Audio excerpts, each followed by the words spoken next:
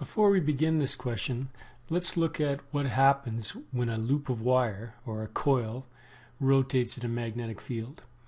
Imagine my magnetic field is from left to right as shown by this blue line, or by showing this by the series of blue lines on the right. Initially, the area of the coil that's capturing field lines in this diagram is 0. The area or the face of those windings is parallel to the magnetic field, so there is no flux. It's not capturing any field lines. Let's imagine that the coil starts perpendicular to the field lines and it's capturing the most flux.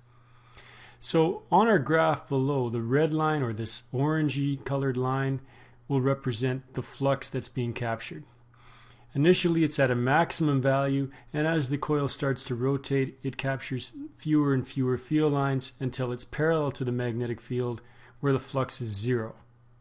Then it continues to rotate, capturing more and more in the other direction as it's now facing to the left. And vice versa. As it starts to collapse again, it goes back to 0 when it's parallel to the field lines. Now you can see on this graph that the flux changes the most rapidly where the line is steepest.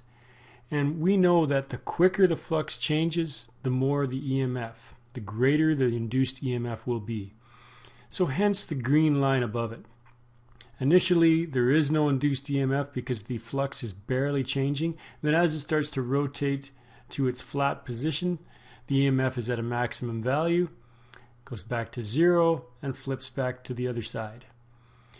The period of this sinusoidal wave that we see, this green line, depends on how quickly we're changing the orientation of the loop. If the loop changes more rapidly, the period will be smaller. So now let's look at our question and see if we can figure out the answer. So here's our graph showing our induced EMF for an AC generator as it's rotating with time.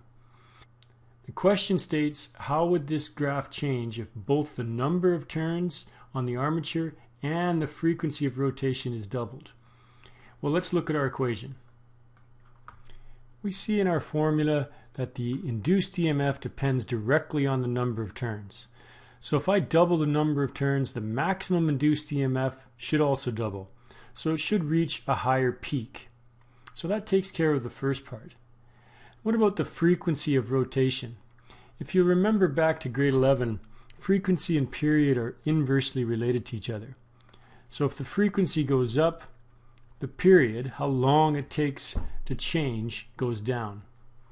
So if we double the frequency, we half the time. And according to this equation, we see that if we half the time, we double the EMF.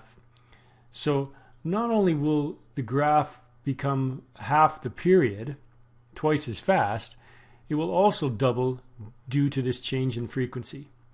So what does our final answer look like? Well, if I drag this graph in and label it, E1 is my initial EMF, which is what I've got above, and E2 you see it's happening more rapidly, twice as fast, and it's twice as big. In fact, it should be 4 times as big because we're changing T as well as N. But the general shape is as follows.